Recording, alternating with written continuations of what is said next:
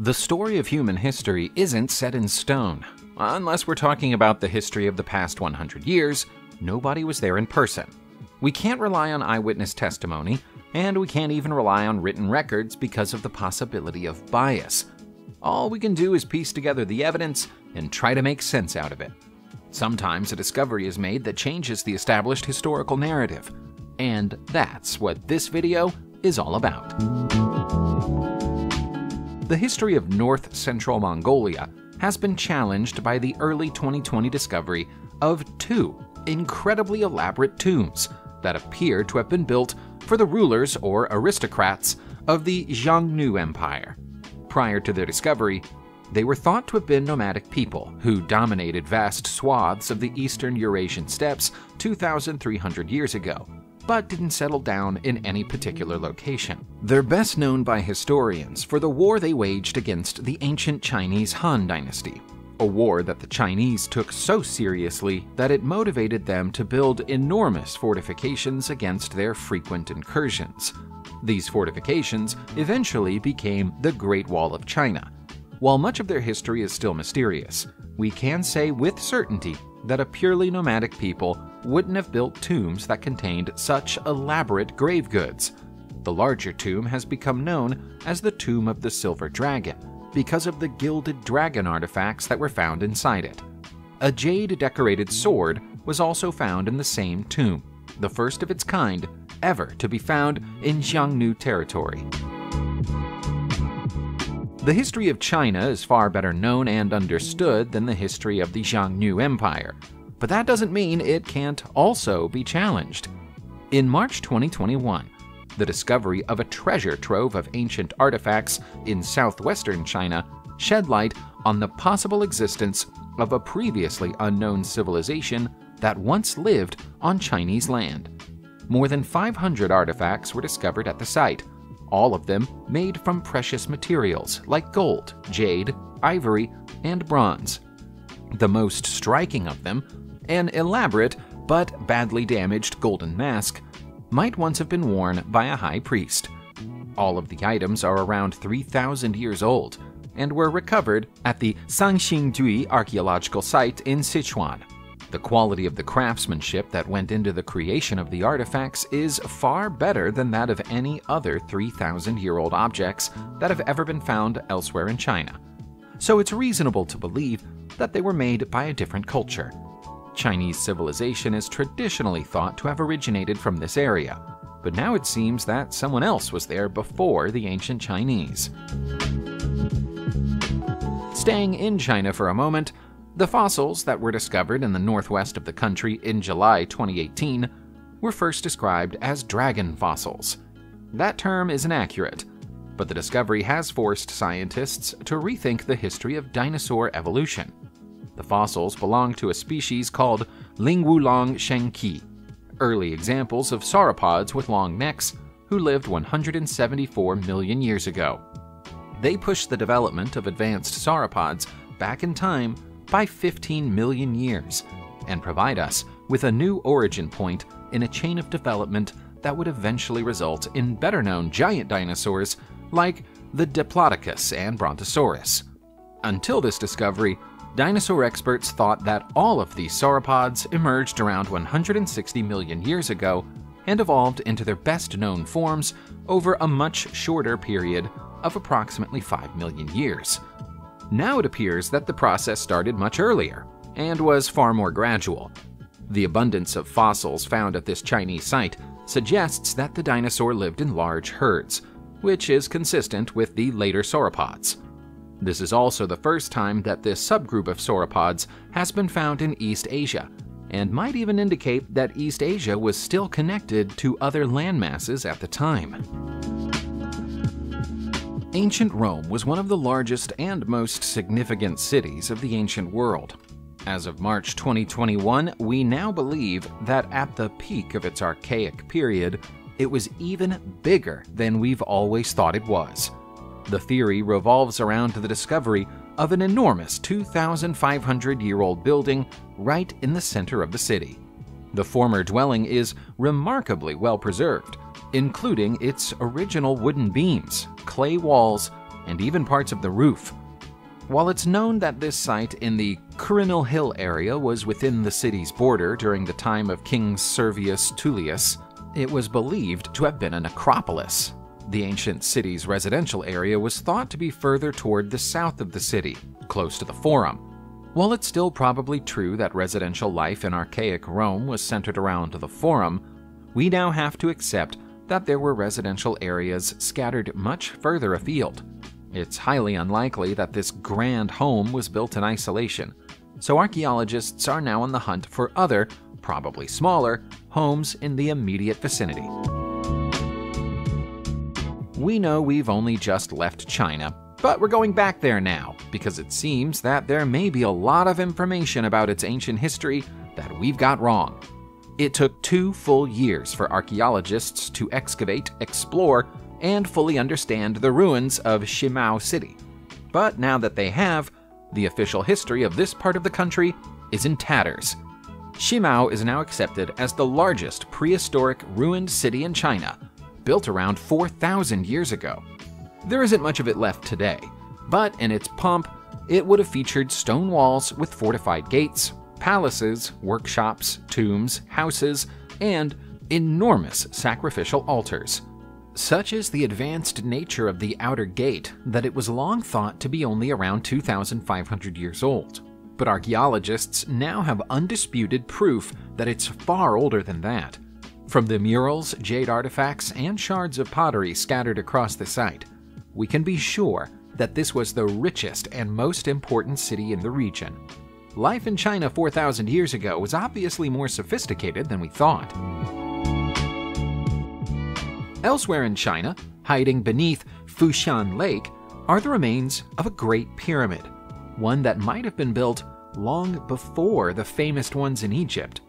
Fushan Lake is enormous, covering more than 100 square miles in the Yunnan province and over 500 feet deep at its deepest point. The first signs of the suspected pyramid were identified and photographed by diver Zhang Wei in 1992. When he returned to the site with professional archaeologists, they also found walls, roads, earthenware, and what appear to be stairways. More important than that, though, is what looks a lot like a 70-foot-tall human-made pyramid of a similar style to those built by the ancient Mayans. The stepped pyramid has 5 stories and is stepped, with a base around 110 feet wide. Some historians dispute these claims, and while they acknowledge that there are ruins of some kind under the lake, ruins that must have been down there for thousands of years, they say that those who see the remains of a pyramid are simply seeing what they want to see. Who's in the right here? Has the shape of this once grand building been misinterpreted, or is there really a lost pyramid at the bottom of this lake that dates back to the end of the last ice age? The oral history of the Hiltsuk people, who are the indigenous culture of British Columbia, Canada, tells of a strip of land that never froze during the Ice Age. Their legends say that their ancestors fled there when ice claimed the rest of the land, which enabled their culture to survive the cold.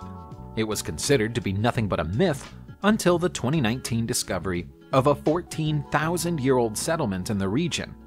The previously unknown ancient town was found on Tricket Island, not far from British Columbia's central coast. The island is in traditional Hiltsuk Nation territory, and 14,000 years ago, it would have been surrounded by glaciers.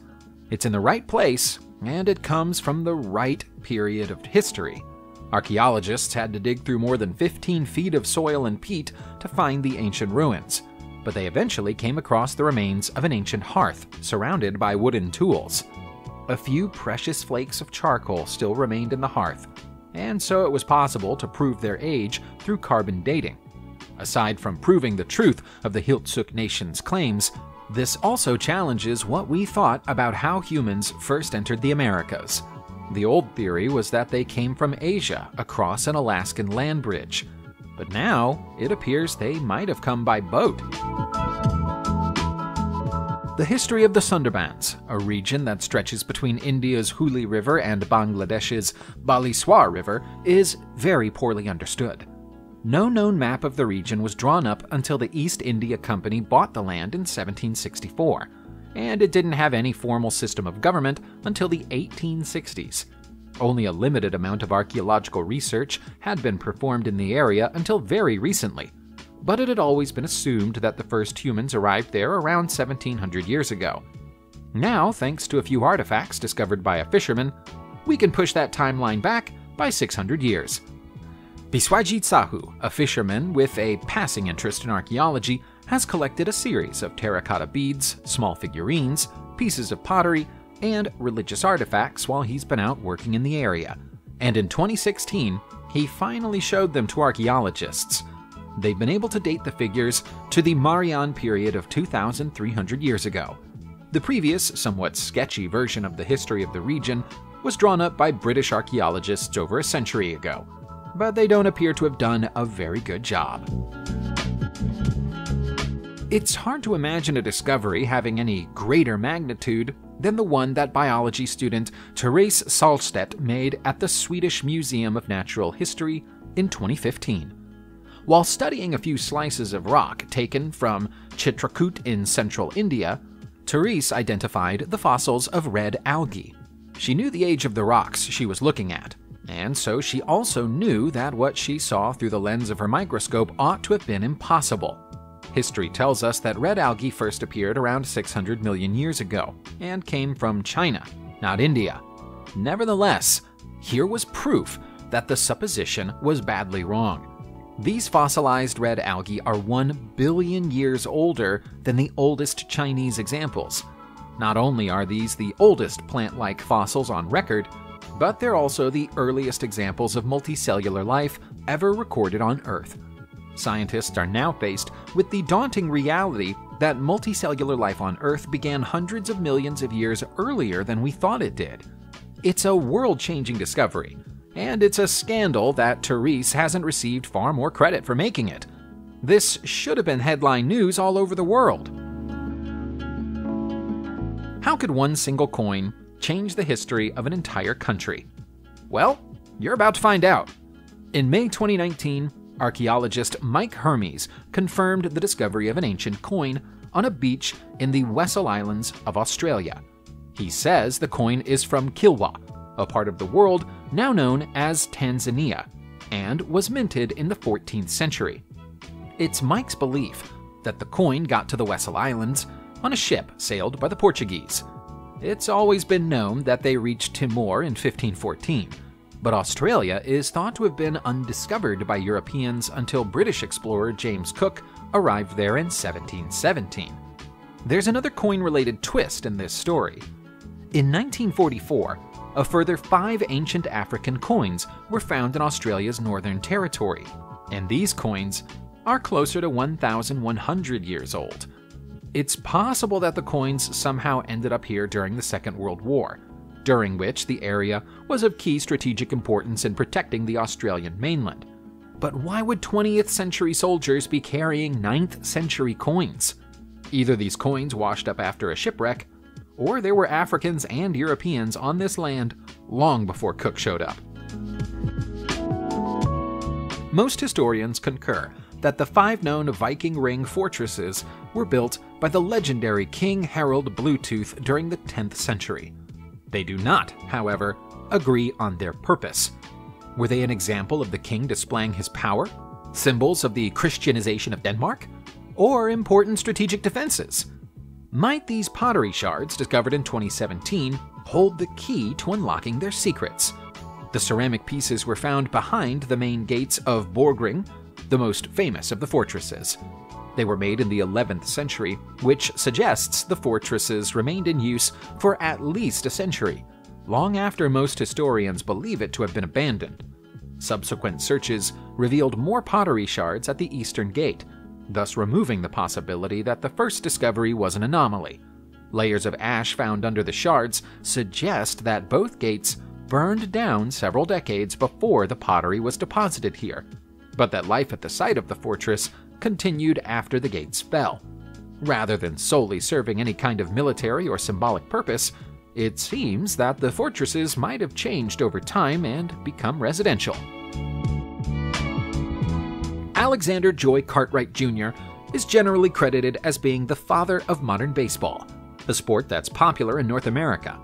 There's a plaque at the National Baseball Hall of Fame in Cooperstown, New York, that credits him with that title and also claims he came up with the first coherent set of universally agreed rules for the game. Thanks to documents that came to light in 2016, we now know the plaque is dedicated to the wrong person. These 1857 laws of baseball, which had been sitting in a desk drawer, unknown and unloved for decades prior to their 2016 rediscovery, are written by Daniel Lucius Adams, known to his friends as Doc. He was the president of the New York Knickerbockers Baseball Club in that year, but it appears that the universal rules weren't agreed upon until the 1857 New York City Baseball Convention. 14 clubs met at that convention with a shared desire to codify the rules of the game. It was Doc Adams, not Cartwright Jr., who first specified that bases should be 90 feet apart and each team should have 9 players. He also set the duration of the game at 9 innings and specified the distance a pitcher should stand at. The plaque has yet to be rededicated, but on this evidence, it should be. Subscribe to the channel and turn on notifications, and you will be the first to know when a new video comes out. Thank you for watching, and see you soon.